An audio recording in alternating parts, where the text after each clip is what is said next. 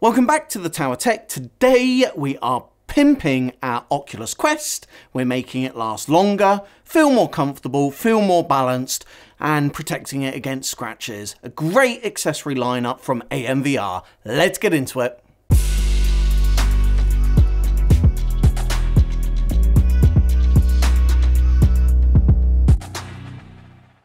My two biggest niggles with the Oculus Quest have been it's front heavy, doesn't feel very balanced, and the playtime's just not long enough. You want to get really immersed in a game, not have to worry about all of those things. So in rolls a fantastic lineup of accessories from AMVR. We're taking a look at 4 of these today, including some lens protectors, additional cushioning for the head strap. We're taking a look at a bracket for mounting a battery pack to the back of the headset, as well as a fantastic 5 meter, 6.4 feet of USB-C goodness to tether the headset to the PC. AMVR did supply these samples for free, but any opinion I give you will be my own. So starting with the lens protectors. Now these are absolutely ideal for anybody who wears glasses. They replace what are largely quite thin and plasticky lens protectors that come stock out of the box with some nice silicone inserts that can be either black, blue, red, or any combination in between. And this set comes with 3 different sizes, a 4mm, a 5mm and a 7mm. These retail for around 15 bucks, about the same in UK pounds, and they're ideal for protecting the lenses of your glasses and your headset, stopping them rubbing and therefore scratching together. And you can adjust the thickness depending on the size of your glasses, size of your head, etc. And you can customize the colors to suit your taste. Next in is some additional foam for the head strap. This really was quite uniquely packaged. It came in a very flat bag with everything kind of stuck and velcroed together. It did take a little bit while for me to work my way through the instructions, but once I got my head round it and the foam round the head strap, every pun intended, this really does provide some great additional support. It wraps around all 3 parts of the head strap that wrap around the back of your head, and also provides some additional support for the weight of the device on the top of your head.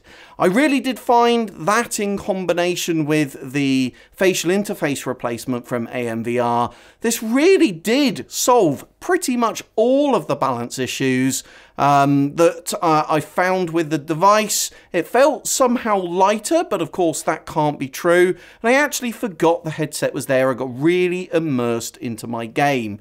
This probably is one of my favorite VR accessories yet. Really would give this one 5 out of 5 stars. And the additional foam for the head strap is available for around $20. On to the battery pack mounting bracket. This one's really quite unique.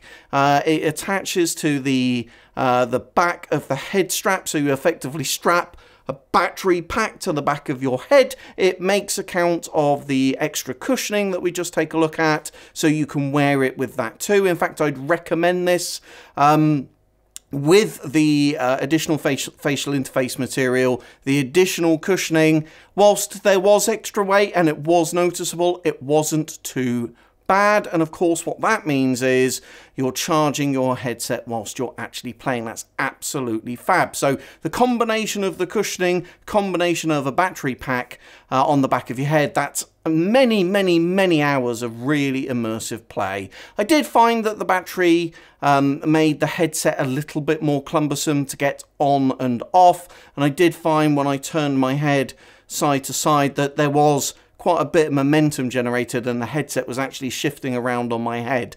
You can put it on a belt buckle. It comes with a fairly cheap kind of fabric belt, but you could attach it to a belt if you wear one as well. I did find the included cable wasn't quite long enough to do this, which was a bit disappointing, but it's absolutely fine on your head.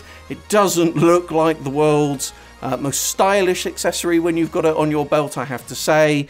Looks a little peculiar on the headset, but a whole heap better. The included USB cable has also got the nice magnetic connection on the USB-C, exactly the same as they've got on their Quest dock, the Quest dock from AMVR. That's a nice touch, so it adds compatibility across the piece there as well. And last, but by no means least, is a 5 meter USB Type-C to USB-A cable. It's got some wizardry circuitry in there that apparently provides some kind of current smoothing. I'm not going to bore you with the details of that, but what I did find was, despite plugging it into an existing USB extension on my PC, it got absolutely flawless performance. It both charged the headset whilst providing the data for the game. I had a quick whirl through Echo 1,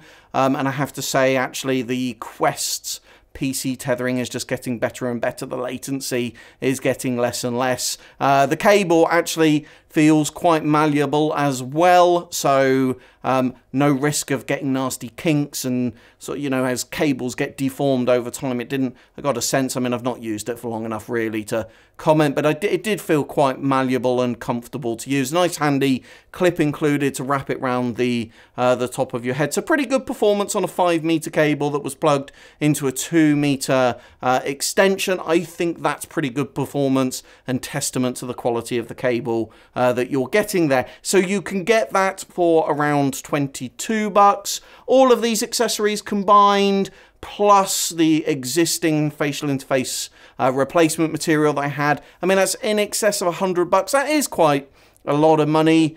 You know, 1/4's the worth of the headset itself on accessories feels like a lot, but of course they don't bundle these together. It's a pick and mix affair, so buy what makes sense for you. I recommend these accessories, all of them actually. It depends on your use case. I would almost certainly buy the extra cushioning. That really was a game changer.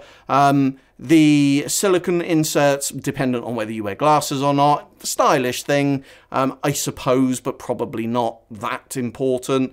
The battery pack, depends how much you use it as a mobile device. I mean, for me, probably going to use it largely as PC tethered, and then short sprints of Beat Saber actually from the battery. And I did find just that extra sort of weight and shifting of the headset a little bit aggravating. The cable, top quality, actually one of the best cables I've used on the Quest. So there we go, guys. AMVR continuing to roll out a great lineup of accessories for a myriad of VR headsets. Links to all of these products are down in the description. As always, I hope you're really well wherever in the world you are. Please like, share, and subscribe even, and I will see you in my next one.